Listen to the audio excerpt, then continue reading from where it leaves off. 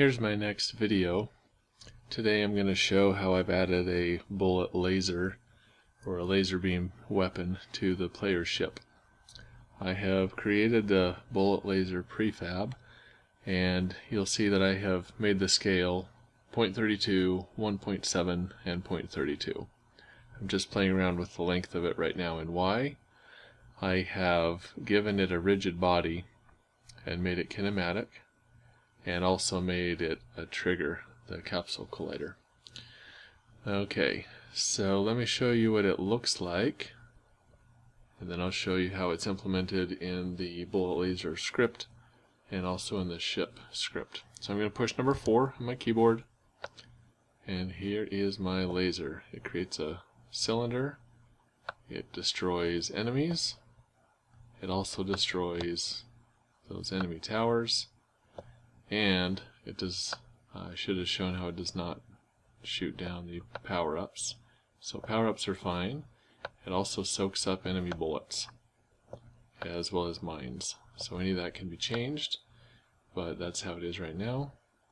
And it really drains the battery pack. So that's going to be one of the features too.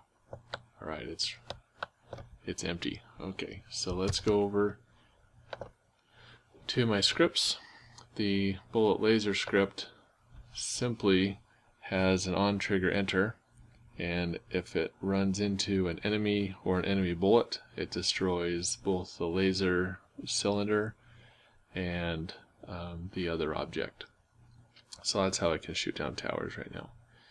So over in the ship script, at the top here in start, I have added the bullet speed, damage, weight, energy cost, and next fire arrays. I'm giving it element 3 here for the laser beam.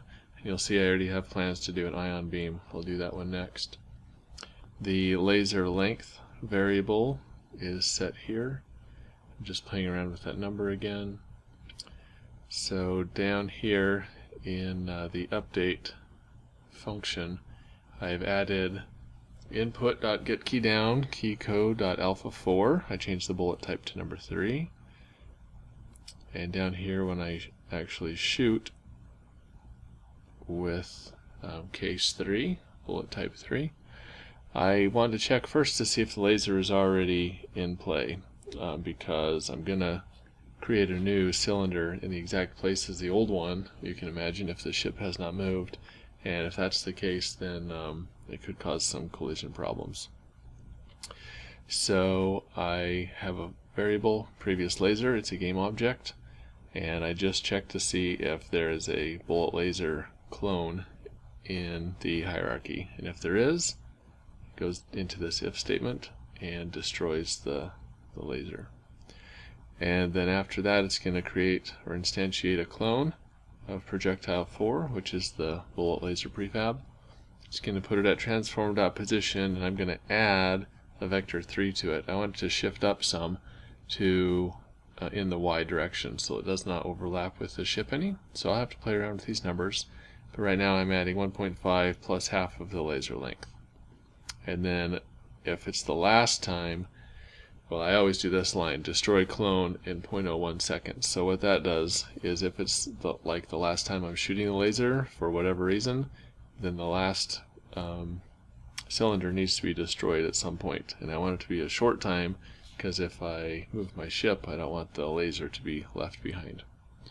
So that is how it works.